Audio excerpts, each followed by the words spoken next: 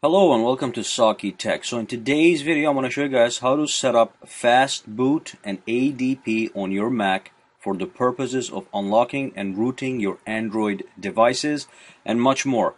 Now everyone has a Windows PC, so let's get the Mac users on board as well. Once you set up your FASTBOOT and ADB, you can now connect your Android device to your Mac and run all the same commands that you can run on your Windows PC. So let's set this up and then test it out to see if it works. The first thing I want you to do is I want you to go to Safari and download the Android SDK bundle for the Mac. Okay, and the website is right here. So it's developer.android.com/sdk/index.html. This is a big file, so once this zip file downloads, minimize this, go to your downloads, open this in Finder, and it's going to show up something like this. The ADT bundle Mac x86 blah blah blah. Right click on it, click open with, and do the archive utility, which is going to unzip or expand the files into a folder like this one. Okay, so once you have it expanded, I want you to copy and paste the two files that are in the folder, the Eclipse and SDK. So copy these files, or you can move them as well, but copy these two files, minimize this, and create a folder on your desktop and give it a name. I gave it the name Android Tools. Okay, so you can give it the name Android, you can give it the name FASTBOOT, whatever pleases you. So go in here, and inside this thing, let's change the view. Okay, so inside here, I want you to paste those two files that you extracted.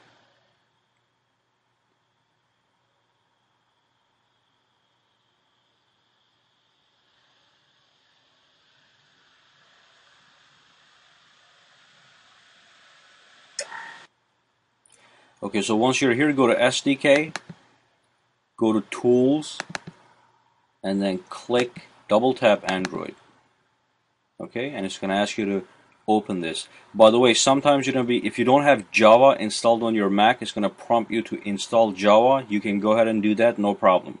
After Java installation is complete, come back here, run Android, this file right here, and then when it says open, just click open. And then you're going to get this whole thing here. The two files that you want to download are Android SDK Tools and Android SDK Platform Tools. Once you have this ready, click Install Package, and you're going to get another window pop up. Click right here and accept the license, and then click Install. So at the bottom here, it says downloading the tools that you need. Going to take a couple seconds there.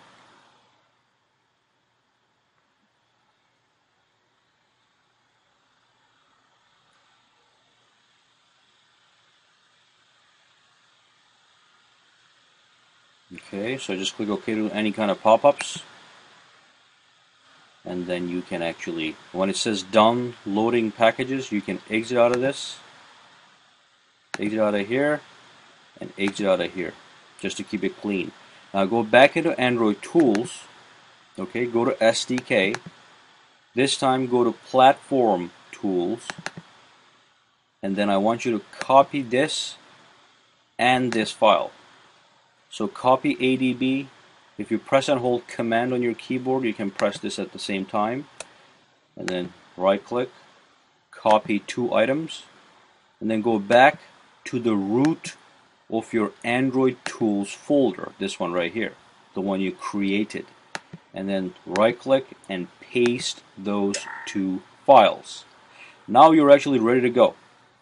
What I want you to do next is I want you to connect your phone to your computer using a micro USB cable, but make sure you put your phone in FASTBOOT status so we can test to see if the connection works.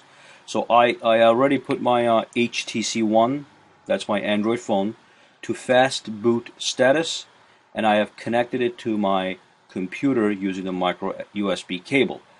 Then you want to do is you want to go to the Spotlight search up here. Spotlight search, type in terminal, and launch the terminal. This is the equivalent of the command prompt on Windows. From here, you want to type in ls. This lists all your folders that you can actually access. And then use the cd command to go to desktop. So now you're focused on the desktop.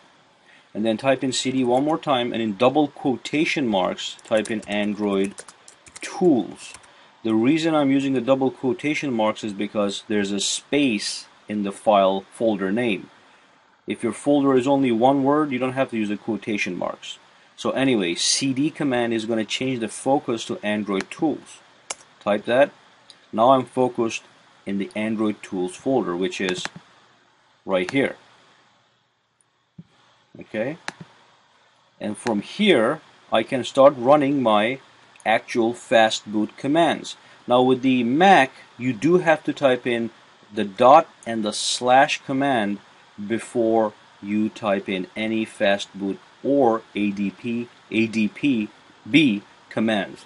So let's do a FASTBOOT devices, and this command actually checks to see if there is a device connected to your computer and if it is active. So when you press enter, if you get a random number like this one and FASTBOOT next to it, that means your FASTBOOT is in fact working. So you're all set to go. So from here you can do things like ./FASTBOOT flash. This is flashing. If you want to flash an image to your device, you can use the flash command. You can use any command in FASTBOOT or ADB using this terminal. And when now you're following tutorials online, if they're using a Windows PC, you can do the same things on your Mac PC. On the Windows though, you don't have to type ./. On Windows you just go FASTBOOT devices. And as you can see, it says command not found. So make sure you put ./FASTBOOT devices, and then it's going to work. Okay, well that brings us to the end of this tutorial. Now you're ready to go using FASTBOOT on your Mac and ADB as well. Thanks for watching this video. Give me a thumbs up if you like this video, and subscribe to my channel for more videos to come. Have a good day.